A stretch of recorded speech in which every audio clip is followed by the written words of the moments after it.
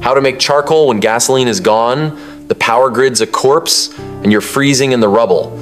The wood around you burns too fast, the smoke chokes you, and the night air bites harder than a feral dog. You don't need smoke signals, you need fuel. Fuel that lasts, burns hot, and doesn't scream to the whole wasteland, "Dinner's cooking here!" So here's the trick.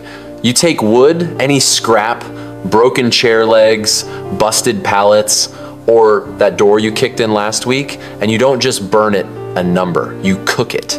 Starve it of air, suffocate it, let it sweat black smoke like the world's worst barbecue.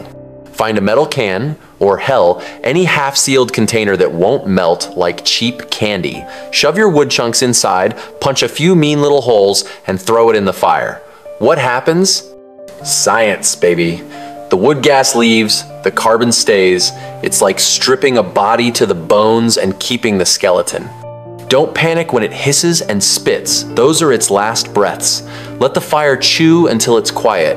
When you pull that can out, pray you don't drop it in your lap, because congratulations, you've made charcoal. Black, brittle, mean little chunks of condensed firepower. Feed this to a forge, a grill, even a jury-rigged engine if you're insane enough. If it burns hotter, cleaner, and longer than wood, good. You've just turned scraps into survival. If the night glows and you're still breathing, congrats. You win today.